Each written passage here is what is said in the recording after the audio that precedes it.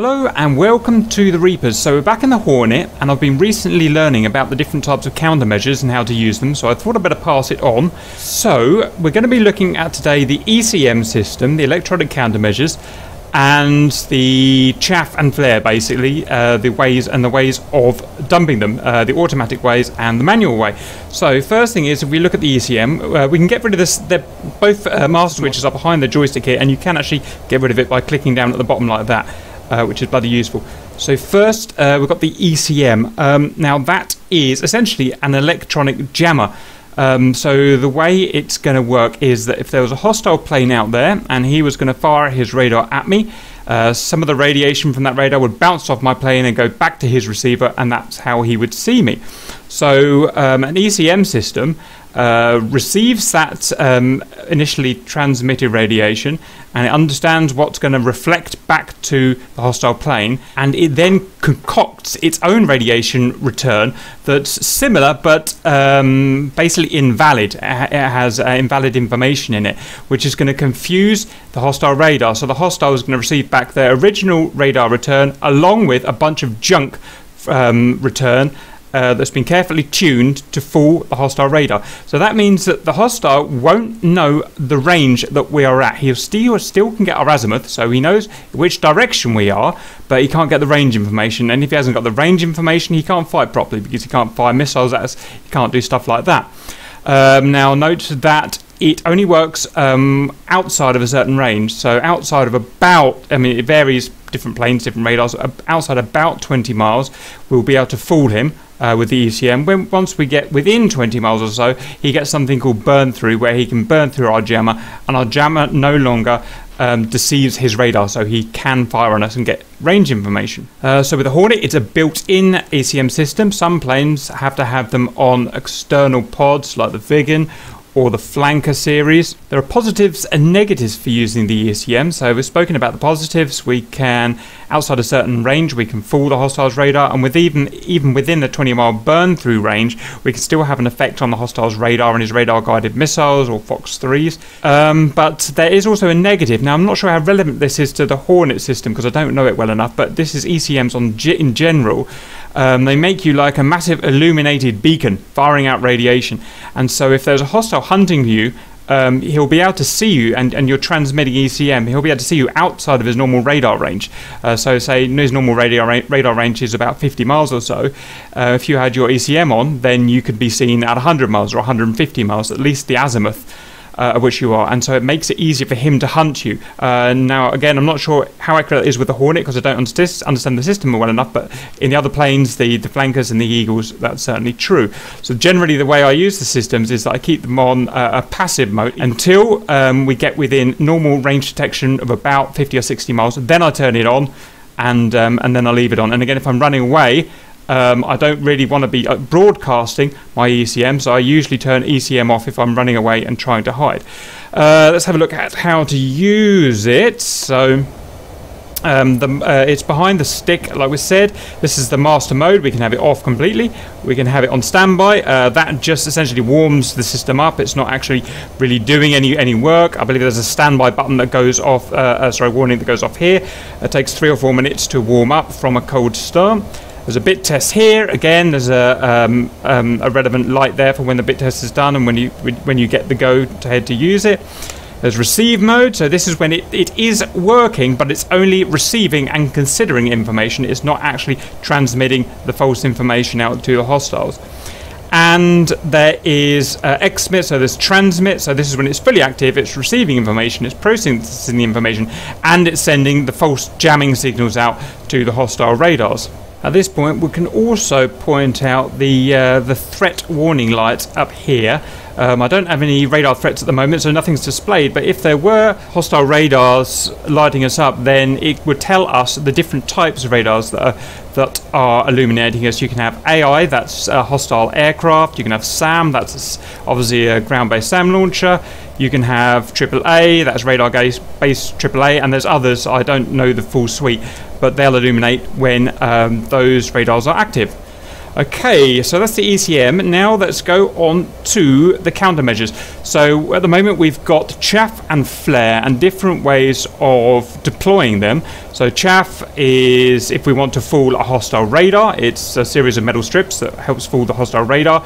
Whether that radar is in a missile or whether it's in aircraft or whether it's a ground base. And there's flares, that's for IR missiles basically. So someone fires an IR missile at us, we deploy our flares and that helps to fool the IR sensors.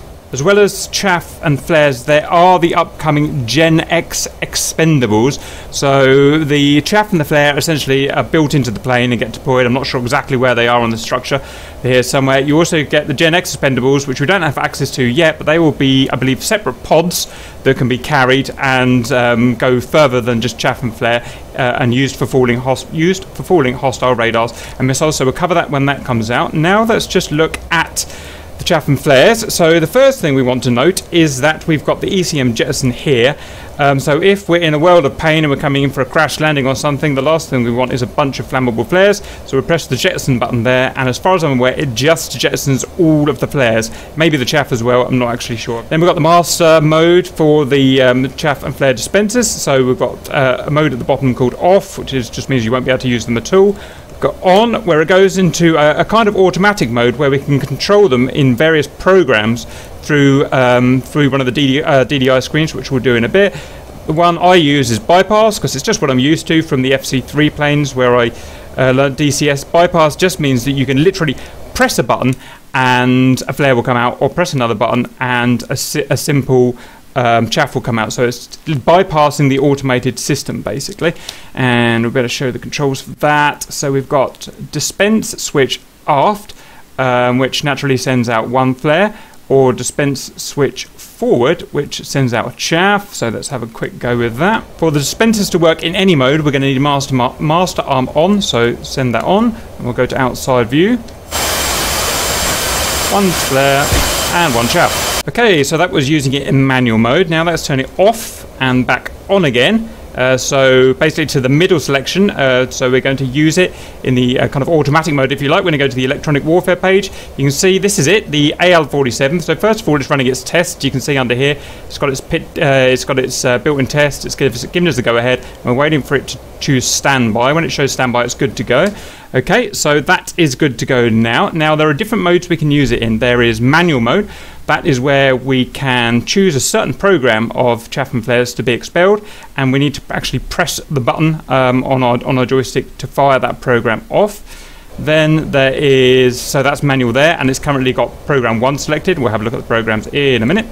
Then we've got semi-automatic. So basically at this point, the system itself will choose its own program based on the current threat that's being fired at it. So if a radar missile was being fired at us, then it would choose a program of chaff relevant to that threat. Or if an IR missile was being fired at us, or some sort of IR threat, and it would decide it would need flares, then it would choose that. But still, because it's only semi-auto, you'd still need to press the actual button yourself to use it. And auto, fully automatic mode, this is where it chooses its own program and fires them when it decides the time is right. So if this big bird here, this S-300, was firing a missile at us, then it would fire its own selection of countermeasures and it would trigger them itself. Okay, so let's go look at the manual mode, shall we? So let's back to manual.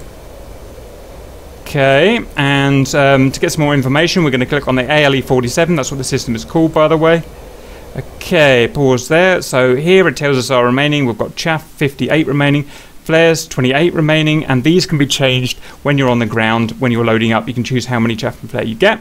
Over here, I think these are the Gen X expendables, the pods that we were talking about earlier. They're not available yet, so we won't go over that. First of all, we can step through the different manual modes.